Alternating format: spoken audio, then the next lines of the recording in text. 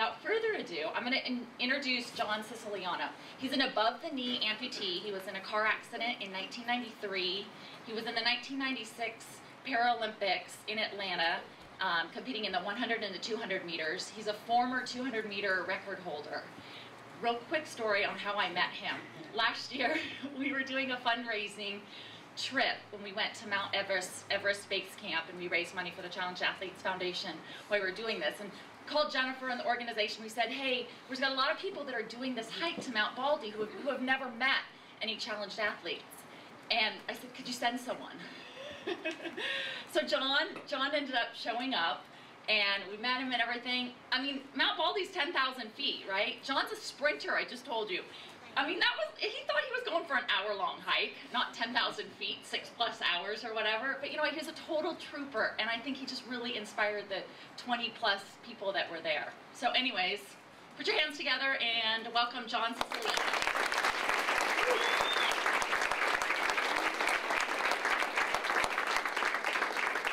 Thank you, Tina. I'll never forgive you for that day, that 7-hour hike. Then, to top it off, so we get to the summit of Mount Baldy. Really, here's how they got me. We're on fire roads, and everyone's going to break off. And I'm like, oh, these are fire roads. This is nothing. John, you look like you're strong. You probably come with this group. You know, that group, we'll meet them later. You know, her mom and that types of hikers. And I'm like, all right. And then it was, next thing you know, I'm like, switchback? What the heck is a switchback, right? So we get to the summit of Baldy, and then they pull out kazoos and balloons. And we're gonna train our lungs at 10,000 feet and see who can blow up a balloon the fastest. It was a good time. It was a good time. It's on the bucket list. Summit at Baldy, done it. Didn't even know I was going to do it. So, love these guys. So I'm gonna tell you a little bit about my story, what happened to me, and kind of how I was introduced to the Challenged Athlete Foundation. And I got some soccer stories as well for my peoples here. This is great. This is great. So my story is June 13th, 1993, Pittsburgh, Pennsylvania. Steeler fans out there? Anyone? Anyone? Yeah! Nice. So, when you're an athlete, or just when you're born and raised in Pittsburgh, like, you have a terrible towel in your crib. It's just the way it is. And so I was in college. I was kind of between my sophomore and junior. I was a double major. I was captain of my soccer team. I was on a soccer scholarship. So I was playing ball. Summer just started. I got my new job, lifeguarding at the wave pool. Yes, in Pittsburgh, we have wave pools. We don't have the beautiful ocean. We have a lot of rivers and a couple wave pools. So I was so psyched. You know, school's out, and I don't care what age you're at. Summertime, woohoo! It's the best time. So I got this great job. I'm playing in this a summer soccer league. Going to audition for a play, because I was like the jock drama club guy my whole life. So I did every play. I'm in school. I'm a double major, theater and journalism, doing journalism really just to keep Dad happy, because you know, who can make it in acting, right? So, and I was just playing sports. So that summer was great. June, so we're like, you know, a couple weeks into it, loving it. At Tuesday night, my buddies called me to go out and have some fun, and I'm like, you know, okay, really, I don't have to work till late tomorrow, and yeah, so just went out, nothing crazy. At the end of the night, everyone's like, hey, do you want to go get some food? Siciliano, Italians, it's kind of against our religion not to go eat, so I was like, I'm down, let's go. So as soon as I left the little bar we were at, I yelled, shotgun, and I jumped in the passenger seat, and cruising through the streets of Pittsburgh, beautiful summer night, no roof, no doors on this Jeep, music's cranked, woohoo, everything is great, right? Bam! Loudest crunch I've ever heard in my life. Just like that, I was on the ground. And I look up, and the guy that hit us was in a Jeep. So I just remember seeing these two demolished Jeeps. And the wheels were spinning, and there was a ticking noise, and it just got real surreal. And I'm like, oh my God, everything's going to explode. I got to get up and run. And when I got up to run, I noticed my leg. You know, it was still attached, but it was really broken and kind of wide open and stuff. So I remember everything. I crawled about 20 feet on my elbows. I'm like, I got to get out of here before everything explodes. And ambulance comes off to the, the hospital. It's like a bad scene out of all those medical dramas, right? Where they always show the camera from the patient's face, and all the doctors and nurses are hovered over you, and they take you off to the OR. That was my angle, right? Fade to black. So I wake up 2 days later. Now they got me on a breathing machine, so they got a trach going down into my lungs, breathing for me, so I can't talk. They got me in a neck brace, so I can't look down, and they got me in hand restraints. So I can't look down, I can't talk, and I can't reach, and all I know is my leg was broken really bad. What was going on with my leg? So the nurse would put a pen in my hand so I could just write notes. And I just kept writing notes to her. I can't feel my leg. Is my leg okay? And she just kept saying, you're going to be okay. Don't worry, you're going to be okay. That wasn't my question. My leg, I can't feel my leg. Is my leg okay? And then I would just start feeling kind of claustrophobic and just thing was choking me, and I just start freaking out, and whatever, another shot, whatever they give you, lights out. So the third day, I come to, I'm still in intensive care, but now I'm strong enough where they're breathing. I can breathe by myself. So they pulled the respirator out, and I was just in complete happiness to have that thing not choking me. And they kept me in the neck brace and the hand restraints, so I couldn't look down and I still couldn't reach. And I was just so happy. Well, here they come, right? Large Italian family comes in like, haven't slept in 3 days. Night of the Living Dead rolls up into my room and circles around me, and I'm like, dang, guys, like, it was like, what's going on here? Take a shower or something. People visiting me here, right? So no one's laughing, and I'm just trying to actually just like, I know this is bad, but I had no idea till the doctor comes right over and it's just like, we had to amputate your leg 4 inches above your right knee. Whoa, I was on a soccer scholarship. Sports was like, I played baseball, basketball, football. Just soccer was the one I was just like the best at, so I just loved it. You amputated my leg. It means like, I'm not gonna play soccer. I'm not gonna run. What? And I looked at my family, and I just said, don't worry, I'll never give up. I just felt so bad that I just couldn't take the look on their faces, so I just hit the snooze on what I had to deal with. And I was pretty good for about 2 weeks. It got out, everyone in Pittsburgh found out about it, so it's small town Pittsburgh, it was on the news, in the papers, everyone was coming to see me, and I would always turn it on again, make everyone else feel comfortable when they'd come in and see John, this athlete, all of a sudden about 120 pounds, with the sheet, with the leg gone, coming in, so I try to make everyone feel comfortable. And don't worry, I'll be okay, I'll be okay. And it was 4th of July, and basically everyone went. It was the first time I had to be by myself, and they moved me inpatient rehab, and they all left. And I got in my wheelchair, and I came back to my room, and I literally got out of my chair and looked at myself in the mirror and lost it. Why this happened to me? Was I a bad person? Like, I'm never gonna play sports again. Sports gone. I'm never, dreams of being an actor, all the things I want to do are gone. Why did this happen to me? So, next couple of days, it's interesting. A physical therapist came down. I'm in PT, and he comes and he gives me this brochure of these amputees running track. These Paralympic athletes running track on these prosthetic legs. And I take this brochure, and I'm like, whoa. You mean you can run on a prosthetic leg? And what's the Paralympics? And whoa. And it gave me so much hope that I took it back to my bedside, and I would look at that every day. Maybe that could be me someday. So I get through, I get out of the hospital, the rehab, and basically I'm on crutches for like 2 months, so it's time to get my first prosthetic leg, right? I'm so excited. I am so sick of being on crutches. If you've been on crutches, you know what, the little things, like you said, go to the grocery store on crutches and try to push a cart. Carry a glass of water and a plate of food into your living room. Little stuff drives you crazy on crutches. And I just wanted to burn these things. I just wanted to get some normalcy back into my life. So I go to my prosthetics. I'm all excited to get my first leg, right? And whoosh. It's got pantyhose on it, right? That doesn't look like the leg in the brochure. What? What is this thing? Sheer energy, boy. My friends will rip me up in Pittsburgh wearing that thing. Come on. Welcome to the world of medical insurance. You see, at that time, I didn't have medical insurance. And for you little youngsters, don't even worry about this part of the story.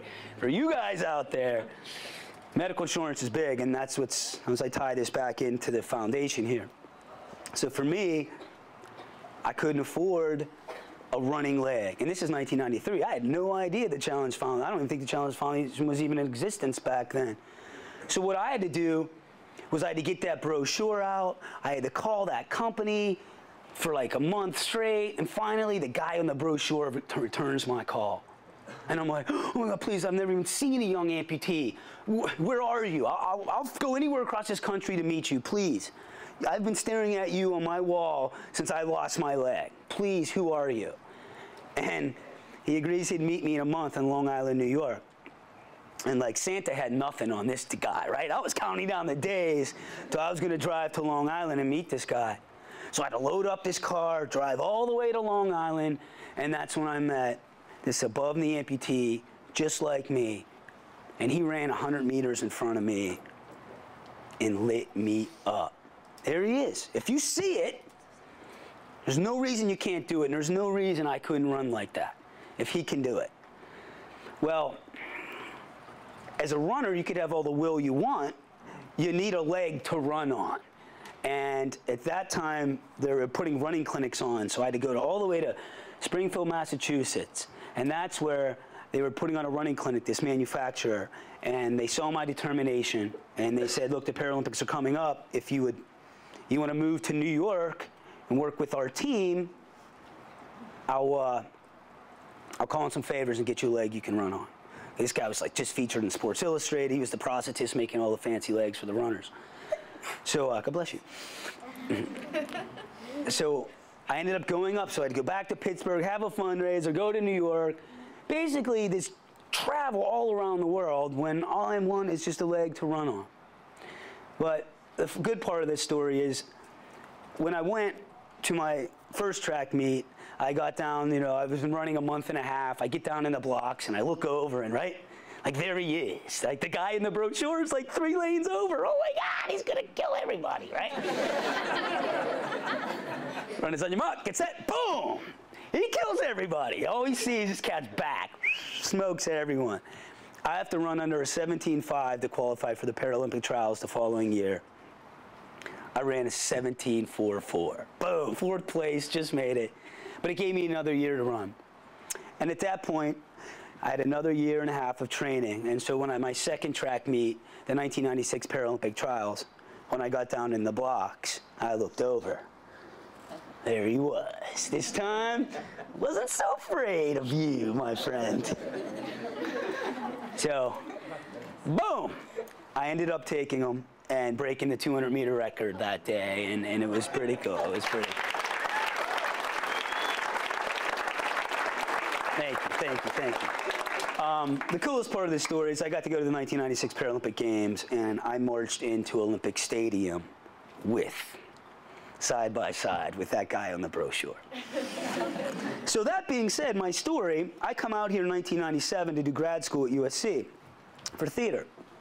And my buddy's like, hey man, you gotta go down and check out this Challenge Athlete Foundation race. This is 1997. Just moved out here. Okay, what's this all about? Go down and wow, what I saw. I've missed one because I was doing a play in New York since 1997. And let me tell you what the foundation is about.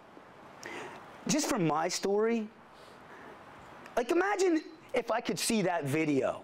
Or I'll tell you what, the foundation has sent me all across this country to meet people. There's resources out there. And luckily, I mean, I just refuse to quit, but a lot of people could just maybe get burned out of just keep chasing it and chasing it. And that's what I love about the foundation, is that if you become disabled, we have every resource possible. If you want to be an athlete, because I know for me, when I was running again, that gave me the confidence to do anything, to get back into theater school, to get my life back in track. Through sports, it was just so powerful how it gave me confidence to do whatever I wanted in life. And when I came out and I saw what this foundation does, I know I just want to be part of this. Whatever I can do, you know, my motto, whatever you need, I'll go anywhere, I'll help anyone, because, and especially the amputees that I work with, my thing is with them is I'll help you, but in exchange, I ask for nothing except when it's your time, you teach someone how to run, and it's just kind of the pay it forward mentality. And these things aren't cheap, guys, you know, like, luckily, you know, I had to get it that way, but it's just awesome what they do, and generous people like Tina fundraising, because this stuff's expensive, and man, I'll tell you, you're changing people's lives when they start running again, or if they're in that chair and all of a sudden they get a hand cycle and they're out there doing 26 miles in a hand cycle. They don't feel disabled anymore. So that being said, tying a little bit back to the soccer, as of March, the foundation, we went to Haiti. And I went to Haiti, and it was a quick trip, like leave Friday, come back Monday. And went down there Saturday. It was just full-fledged clinic. You know, Haiti's crazy. 1.6 million people live in tents. It was eye-opening. And I tell you what, because it's so, it's just poverty down there. And their escape is amputee crutch soccer. I'll tell you what, these guys will take 6 different trucks over to this soccer field where we put on this clinic. This dirty soccer field. And the thing is, because not everyone can afford legs down there, but everyone, you put 2 forearm crutches and no leg, that's what they do. They're flying up and down on this soccer field with 2 forearm crutches and 1 leg. So that second day, I got up and they're going to put on an exhibition. They have a team down there. They have 2 teams, and they scrimmage and they play, and this is their escape from everything that's bad going on. When they're on that pitch, it all goes away. And I was like, I never played crutch soccer, but I played soccer. I'll play. And the Great White Hope was born. There I was, out there, woo, running with my arms. I remember I was like, I'm a pretty fit guy, but I run with my legs. You know, that's a whole different story, running with your arms like that. And I ended up playing, and the camaraderie, the sportsmanship, it was so amazing. And I forgot what it was like to play team sports again. Track's such an individual sport. It was so cool to be part of a team. And I couldn't speak their language. Yet when we were out there on that field, we didn't need to know. We knew how to play ball. And it was great. So it was an amazing experience for me. So a couple months ago, I get a call. Hey, we're bringing the Knights of Columbus. They're bringing the Haitian amputee soccer team. We leave Saturday morning. I meet them in D.C. We're going to go to the D.C. United game. We're going to do a halftime exhibition at the MLS game at D.C. United. We're going to go to Walter Reed for 3 days with the soldiers. A lot of amputees there. We're going to do an amputee clinic with the soldiers. Then we're going up to New York. We're going to do a halftime exhibition at the New York Red Bull MLS game up there. We're going to do a bunch of high schools. And then we're going to go up to Connecticut and do something with the governor up there. And then Friday, we ended on like the Good Morning America show like that. And I'm going to be the captain of the team. Soccer's back in my life. I'm really psyched. I'm really psyched. So that's my story, guys. Love soccer. I'm so glad to be playing again. You know, looking at all these little soccer players. Such a great sport. The foundation is amazing. I want to just say thank you for listening to my story, and I tell you what, your money will go to a good place. I promise you that, what they do. They do good stuff. So thanks for listening, everybody. About 10 or 11 years ago, I was sitting in my office, and I had this skinny little soccer player come in with a sore foot. And she was playing and trying to figure out what she wanted to do, and 11 years later, I think she's figured it out. So I'd love to introduce one of my dear friends, Shannon Boxx.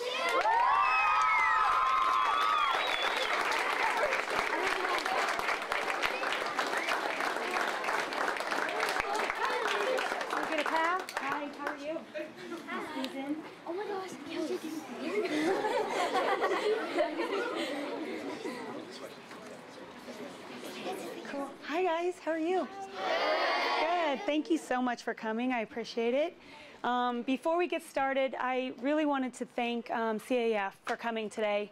Very inspiring. And, you know, it gives hope and opportunity to so many people that have gone through some big obstacles. And very cool to hear about. And I will be paying attention from now on. So thank you. I also would like to thank Scar and Jim in particular. We've been friends forever, and he has helped me through a lot of injuries, and he's helped me conquer some big things, and I've been able to excel to the level that I am now because of this guy over here. So thank you very much. I appreciate it. Before I get into the message that, you know, we kind of are talking about today, about overcoming obstacles, a little bit of background about me. I grew up right here in Southern California, and I started playing sports when I was around 4 years old. And I remember trying and playing everything. I played soccer, I played basketball, football, hockey, volleyball, anything, you know? I played everything I could.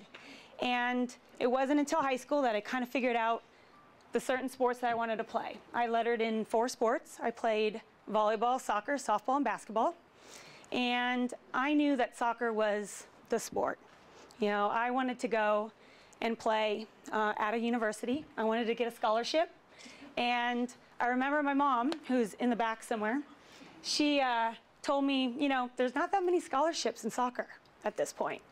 And I was like, really? And she's like, well, if you really want to get a scholarship, you might want to focus on softball. So I was like, okay. Played club softball for 1 year. And then I realized, yeah, I don't love it. I love soccer. So I'm going to go for that. Even though it was hard to get a scholarship, I decided I'm going to go for it. And I ended up at the University of Notre Dame on a full ride. And helped, my freshman year, I helped my team to a national championship. And by my senior year, I was the captain of the team. And most importantly, I graduated with a double major in psychology and African American studies. So, worked out. After college, you know, I thought my athletic career was done, and I had to start real life. I had to get a real job. And I was lucky enough that a new women's professional league started called the WSA. I played for the San Diego Spirit for 2 years, and I was considered the Iron Woman of the team. And then by the end of that second year, I was traded to the New York Power, which actually ended up being the best year of the 3 years that I'd played. And at the end of that time, I got lucky enough that I got asked to come into a national team camp and see if I could make it, which was a dream come true. I had tried to make the team 2 years later, or 2 years before. I tried to make the team and I got cut. So this was my second chance, and I thought I was going to run with it. I was just going to try and do whatever I could. It was right before the 2003 World Cup, and I remember the coach coming up to me and saying, you know, you don't really have a chance to make this team, but I want you to come out and train with the girls and see how you do. And maybe in '04, when the Olympics were here, you'll get a chance. So I had no fear. I went into that training camp and just enjoyed myself. And I had nothing to lose because I wasn't going to make the team anyways. So I went out, played the best I could because I had no fear. And in the end, she picked me for the team. I had never played for the national team before. Thank you. And in my first 3 games, I scored 3 goals, which a lot of people that know me know that I'm a defensive midfielder and I don't really score goals. So that was actually really cool. Yeah, so, and then now I've been on the team for 9 years. I've played in 3 World Cups, which we just had one this last year, right, this last summer. And I've played in 2 Olympics, and we won gold twice. So I've had a very, very successful career. And it's been amazing. I've enjoyed every part of it. But today, we're talking about overcoming obstacles.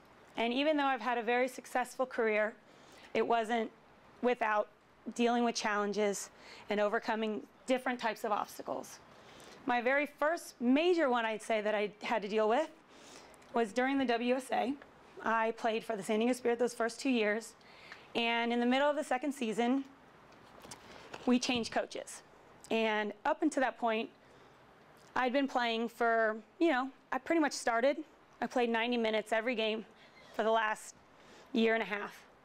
This new coach comes in, didn't like the way I played, and sat me for the rest of the year. I didn't play once. And I remember how hard that was. And I learned so much about myself because I had never been in that situation before. And I learned a lot. I had to get through the year. I had to still show my team that I was cheering for them. I couldn't, cry when I was there. I kind of waited till I got home and then cried my eyes out. But, it was a good lesson. And, out of all the thoughts I remember, going through that was, am I good enough? Why doesn't he like me? Why did the last coach like me? Why doesn't this coach like me? And to make matters worse, by the end of the year, that coach traded me to another team. So in my head, I lost complete confidence in my ability to play soccer.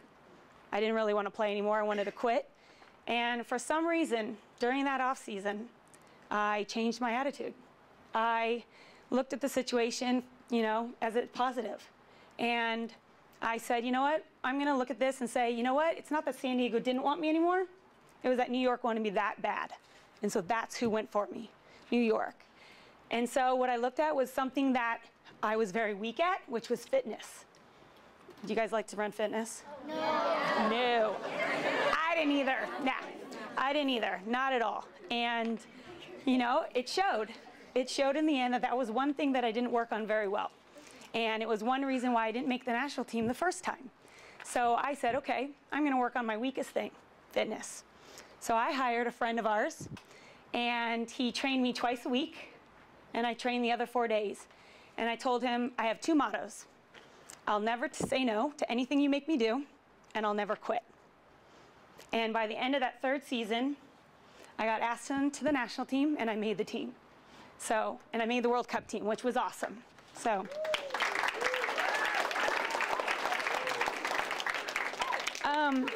My biggest physical challenge that I've had to face are my injuries that I went through. My first major injury was when I was 28 years old. So I'd gone through most of my life without any major injuries and was pretty lucky. But by the time I turned 28, I went downhill. I had a lot of injuries all at once. It was like, it just kept coming and coming. And, I was playing on the national team in 2005. And I tore my meniscus in my left knee, and I needed surgery. And Dr. Rubin, who is back here, did an amazing job, and I love him, so thank you. And got me back in 2 months.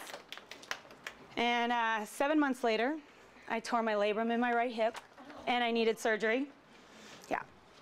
2 months later, took me 2 months to recover, my first day back at practice. My goalkeeper tackles me, and I tore my MCL and my ACL. So it was a really hard year. And again, Dr. Rubin was there to help me get through some of these surgeries. And of course, I had the best physical therapy ever in SCAR and in Jim, who pushed me the whole way.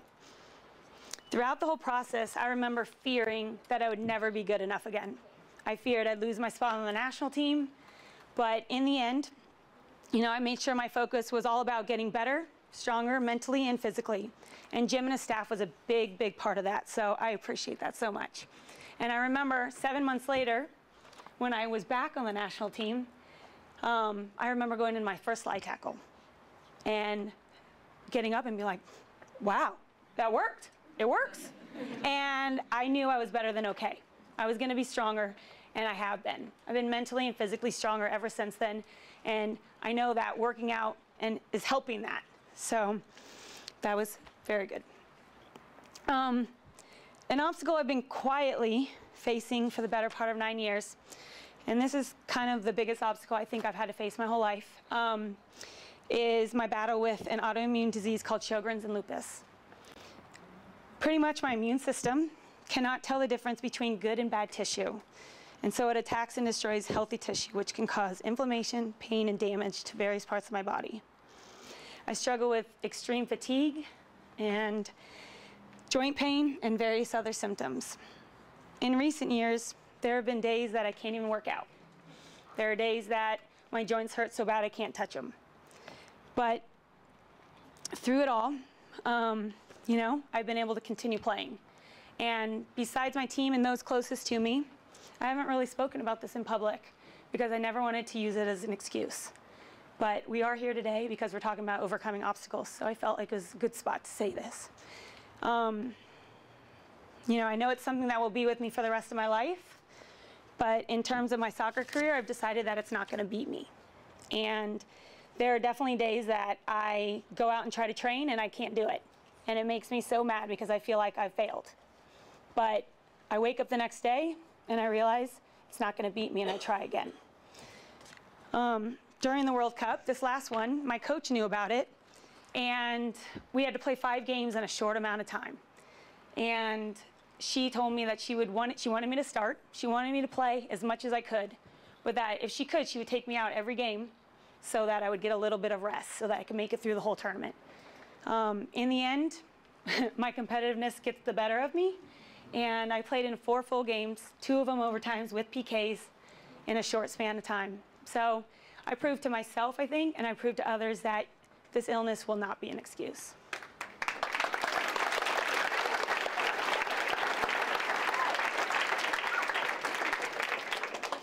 I know, many of you guys probably don't know how old I am, but I'm 34 years old.